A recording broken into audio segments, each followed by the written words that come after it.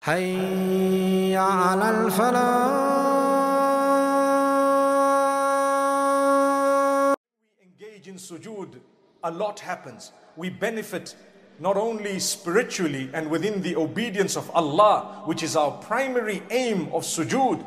Your intention should be, I am engaging in what Allah has instructed me to engage in. I'm worshipping Allah in the way that I was taught by Muhammad sallallahu alayhi wasallam. I want to please Allah. That is the intention whenever you go into sujood.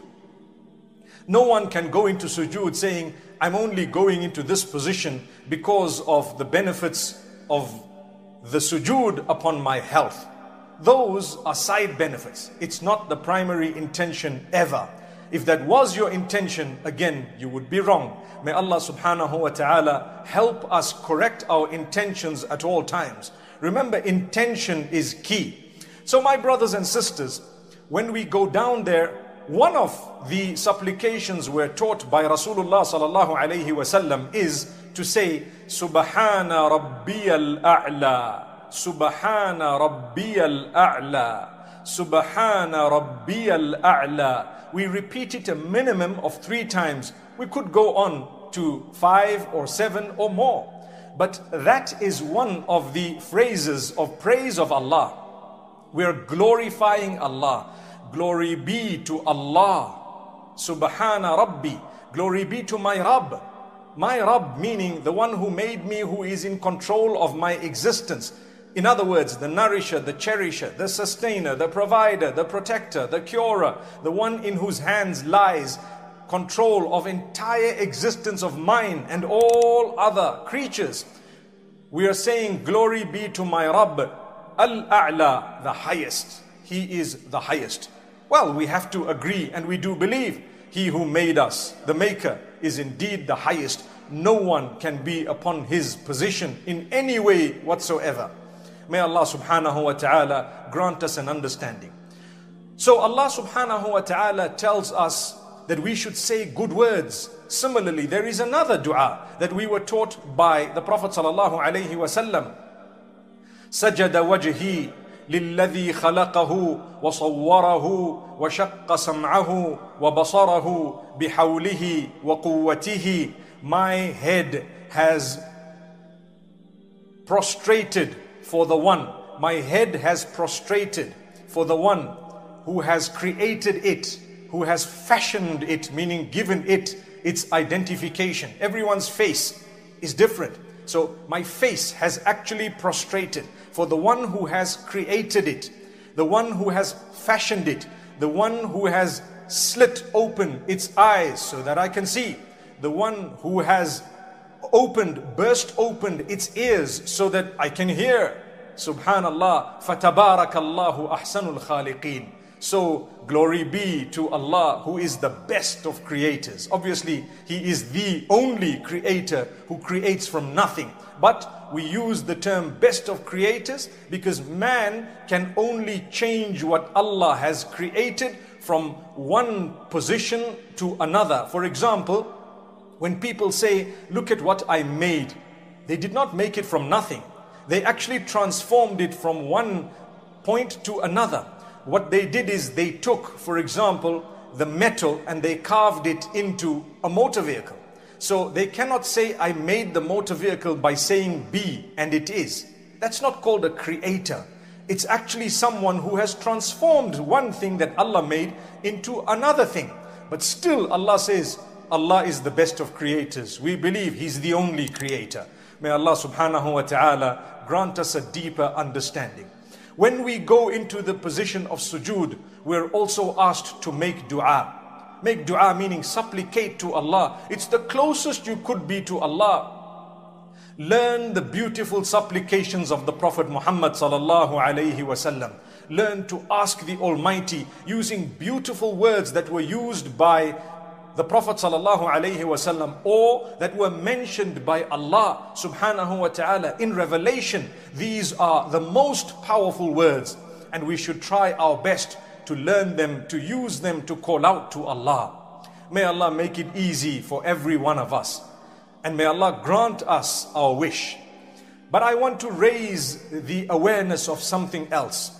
Whenever you are sad, whenever you're feeling anxious, whenever you don't know what's about to happen, whenever there is uncertainty in your life, whenever people are trying to harm you, one of the best ways of benefiting yourself is to pray 2 units of prayer and to prolong your sujood. Listen to what Allah subhanahu wa ta'ala says at the end of Surah Al-Hijr to Muhammad sallallahu alayhi wa sallam. He says, وَلَقَدْ نَعْلَمُ أَنَّكَ يَضِيقُ صَدْرُكَ بِمَا يَقُولُونَ فَسَبِّحْ بِحَمْدِ رَبِّكَ وَكُن مِّنَ السَّاجِدِينَ وَاعْبُدْ رَبَّكَ حَتَّى يَأْتِيَكَ الْيَقِينُ. We know that it tightens your chest what they are saying. What were they saying? Well, the people of Quraysh used to say nasty things to the Prophet sallallahu alaihi wasallam, false accusations, words of belittling. They tried to belittle, but they would never succeed, because nobody can belittle the Messenger sallallahu alaihi wasallam.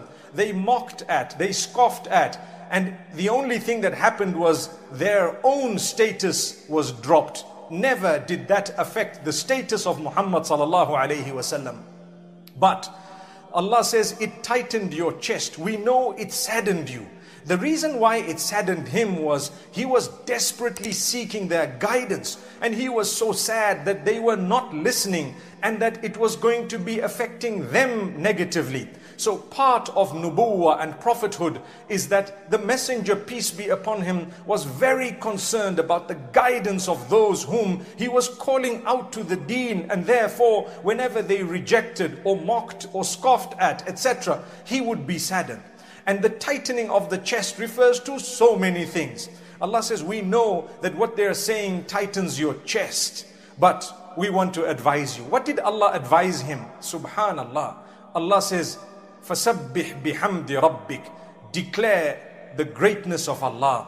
Glorify Allah. Declare the praise of Allah. Alhamd is referring to the praise. فَسَبِّحْ بِحَمْدِ رَبِّكَ. Declare the glorification and the praise of Allah, of your Rabb, the one who made you. Think about He who made you and He who is in control of every aspect of your living right now, and every aspect of the living of all the creatures that He has made. And think about He whom you are going to return to. That is your Rabb. So Allah says, declare His praise, glorify Him, and kum minas sajidin, be from among those who are often engaged in prostration. As-sajidin, those who prostrate. So the prostration will help you overcome that hurt, that sadness, that anxiety, those negative feelings. What will help you? Prostration will help you, my brothers and sisters. Take your time. It's a gift of Allah. Go into that position and weep to Allah, cry to Allah, praise Allah, call out to Allah.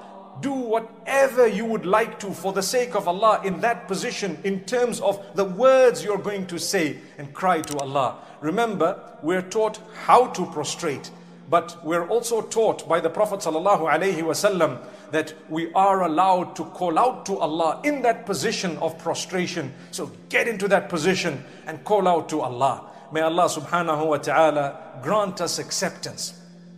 Allah says at the end of Surah Al-Hijr, and Allah says, وَعْبُدْ رَبَّكَ, and worship your Lord until death comes to you, until the end, until the very end. And this is what, my brothers and sisters, will actually help us. So, remember, every time there is uncertainty, you want to call out to Allah. What better thing to do than to get up at a time that we know is the most blessed time to call out to Allah, which is the time of Tahajjud, the last third of the night, and then to engage in the position or posture that we know would make us the closest to Allah subhanahu wa ta'ala, and then weep to Allah and then cry to Him, knowing that He is calling out at that time saying, who is there who is asking me that I can give them? And we're busy in sujood, in the highest possible posture, the best and the closest to Allah, saying to Him that yes, I am here, O Allah. I am in need, I am calling out to you. Grant me, O Allah. Make sure that your supplications are good, they are positive, they are something you would be proud of. May Allah help us forgive people. May Allah help us call out to Him in a positive way. My brothers and sisters, remember something. We are not allowed to call out to anyone besides Allah. We cannot render sujood for anyone besides Allah subhanahu wa ta'ala.